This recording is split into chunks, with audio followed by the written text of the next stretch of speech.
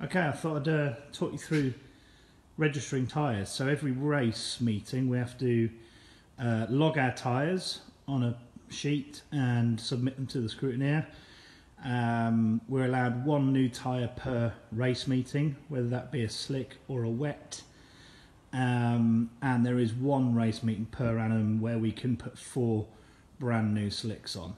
So I'm going to do that at Hensford actually. So I've got a nice fresh set of tyres because I've got to get a move on if I'm going to qualify for the World Championship this year.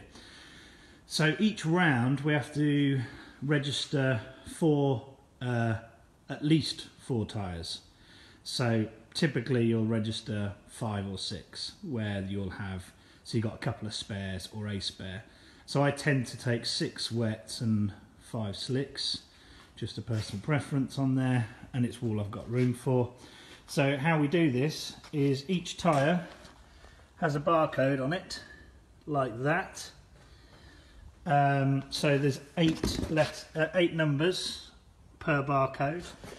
So typically I then have to write down those numbers on this piece of paper. Sounds simple, and it is simple. So it goes on there.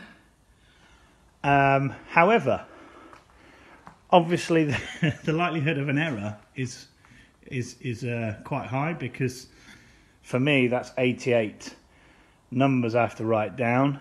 If I make a mistake, then it's an instant ban. So the reason I got banned, if I go back, because they're all copied, you can see here I actually wrote the same number down twice. So I've registered my 4 tyres but incorrectly, so we can argue about it till the cows come home, but it's done and dusted, and that's the way it is. So that's how you register a tyre. Simple as that.